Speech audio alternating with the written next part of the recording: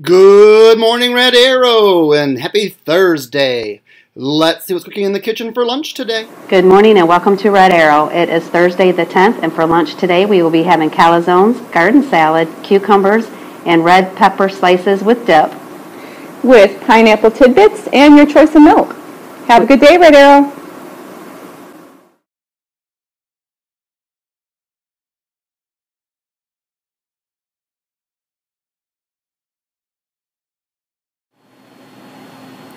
The most interesting man in the world.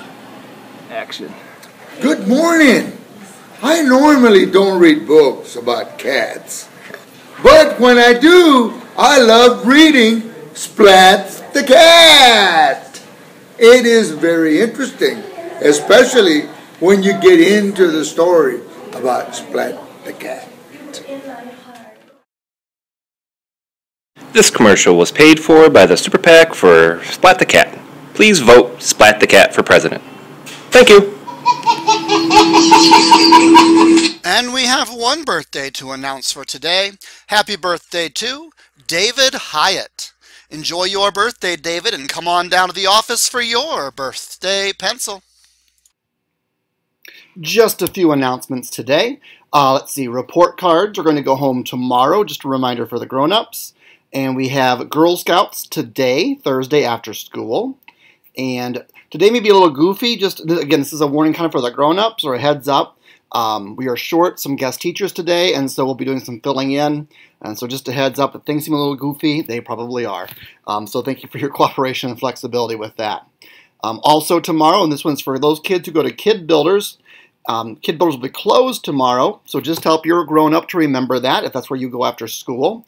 And so they can make sure they've made arrangements to have you either picked up or go home or however they're going to take care of that. I think those are all of my announcements I've got written down. I want to say thank you to everybody for your help yesterday.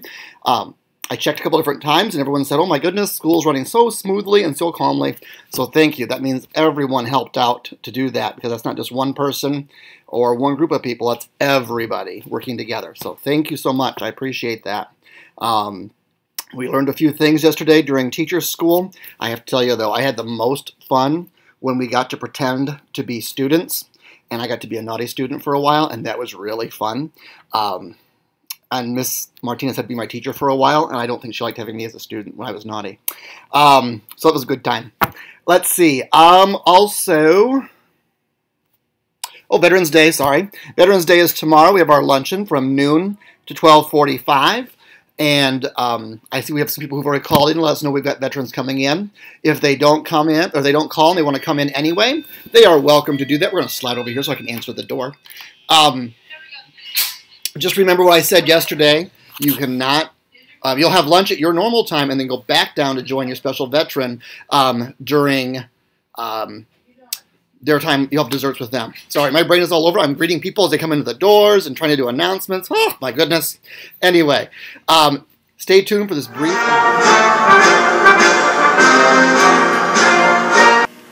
Pete makes school fun, a fun place to read. The library will be rocking when you vote for Pete. Pete thinks we're perfect just like these books.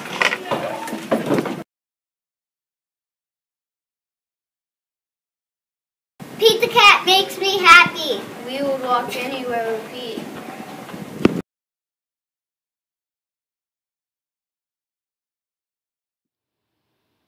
Okay, and I told you yesterday that there would be a debate coming up, and we have it ready to go. And so Ryan Himinski helped us out and asked the candidates a few important questions about why they want to be president of the library. Listen up. Pete, why do you want to be president of the library? I want to be president of the library because reading books is groovy. Splat, why do you want to be president of the library? I want to be president because I think I can make a difference. I can help kids love to read. Pete, what are your plans for your library? Friends, if I become president of the library, I intend on buying larger bean bags for our reading section. Splat, what are your plans for the library? I have lots of plans when I become president. Like, I want to help classes get into the library more often and take advantage of this space and all of these books and read when no other classes are in here. Something else I'd like to do as president is recognize all of the students who have made great accomplishments with AR. We have students that have already earned 80 points this year. It's time those students get recognized with a certificate and maybe even a brag tag, personally delivered by me, Splat the Cat, your president. Pete, what makes you the best candidate? I think what makes me the best candidate is that I have awesome red sneakers and I know how to tie my shoes, and I would love to help you tie your shoes. Splat, what makes you the best candidate? We all know how cool Pete the Cat is, but being cool doesn't make you president. I'm the best candidate because of all of my life experiences. Just look at all the books about me. They tell you all of the things that I've had to do to become who I am. That makes me the best president for your library. Vote for me, Splat. What's your favorite color? My friends, my favorite color is blue, just like me. Splat, what is your favorite color?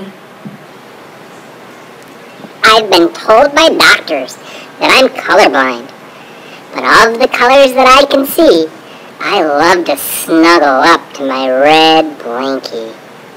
So red's my favorite color. What's your favorite color?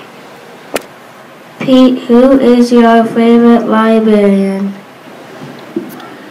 Well, friends, I have two favorite librarians. Of course, it's Miss Sumner's, but I saw the movie Ghostbusters the other day, and I love the librarian who could float in that library in New York City. Splat, who is your favorite librarian? The only librarian I have eyes for is Mrs. Sumner's. I even have a song because of how great she is. These are a few of my favorite things. Mrs. Sumner's reading books and playing library games. Those are a few of my favorite things. Vote for Splat. This has been the 2016 library election. Thank you all for coming. So there you go, a few more informational points to think about as you make your decisions. Splat for president of the library or Pete for president of the library. Only you get to decide, and results will be announced Friday afternoon. Keep voting, and remember, your vote counts. So with that, at this time, would you please stand for... From Mrs. Seifald's class to help us with the pledge, we have... Ian and Alyssa. I pledge allegiance to the flag of the United States of America and to the republic for which it stands, one nation, under God, indivisible, with liberty and justice for all. Thank you, pledge helpers. That was a great job, and everyone have a great day, learners.